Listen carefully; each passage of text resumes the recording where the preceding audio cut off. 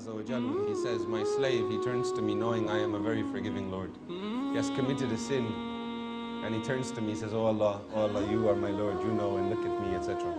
So Allah subhanahu wa ta'ala says to the angels, I have forgiven him, for he knows he has a forgiving Lord.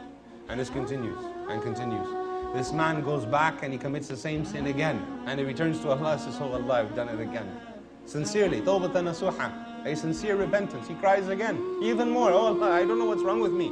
And he slips, and Allah says, look, I have forgiven him. The man goes back and he commits the same sin again, and again, and again, and again, and again. And he keeps coming back, and Allah subhanahu wa ta'ala smiles upon him. Says to the angels, look at my slave. He knows he is a sinner, and he knows he has a Lord, and he knows his Lord is forgiving. Oh, my angels, bear witness. I have forgiven him no matter what he does.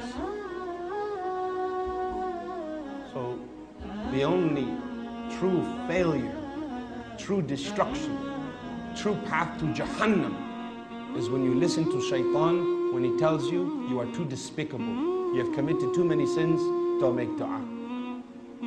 That's one. When you give in to that, you failed. The battle is not being perfect, the battle is keep coming back. Fafiru illallah, fafiru illallah. Return to Allah, flee back to Allah, flee back to Allah. That is the battle. The moment you quit going back to Allah and you give in to your sin is the day you've destroyed yourself. So long as you keep going back to Allah, you are going to Jannah, inshallah. And there are many ahadith. There's another hadith of this person that's struggling all his life, sinning again and again. On the day of judgment, Allah Azza wa Jal calls him forward.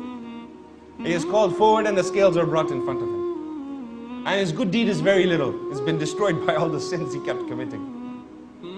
But he kept coming back to Allah. And then Allah brought his sin and put it in the scale.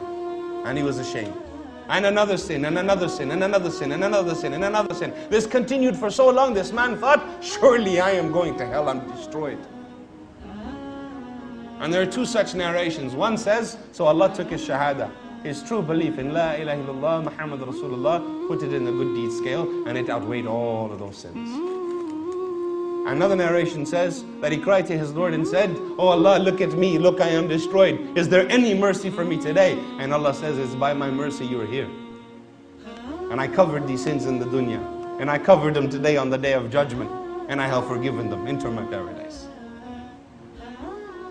The day you give in to shaitan and your despair is the day you've destroyed yourself.